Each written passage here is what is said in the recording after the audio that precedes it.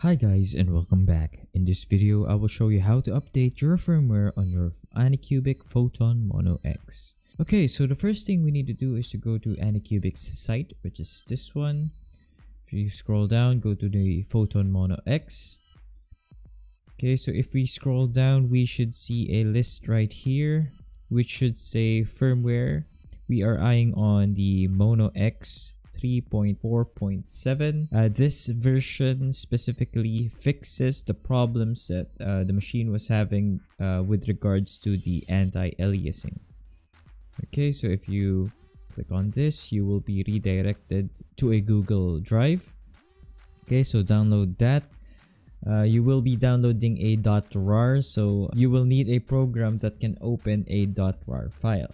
Okay, so once you have downloaded the file, you will receive this folder right here, and it should contain 4 files. Okay, so if we open the readme file, you should see that it has a very elaborate instructions on how to do it.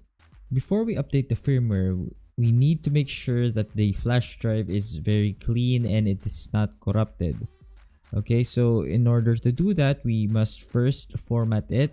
Make sure you have the right file system format, which is FAT32, and you can toggle quick format if you want. So yeah, we'll just format it, and as you can see, it's done formatting. And if you go straight to the file, we should import these 2 files right here. Paste it and eject the file. Okay, so here we have the flash drive that we will use for the firmware update. Plug it in and we should navigate to prints. And you should see 2 files right there. We must first select the longer file name, which is this one, and click on print. Enter. As you can see, it is updating. Make sure that the flash drive and the power going straight to the printer won't be interrupted during this process, or else you might end up with a brick 3D printer. Okay, so now that we have updated that one, we must then update the next one, which is this one. Click on the arrow and hit enter. It should automatically turn off itself and restart.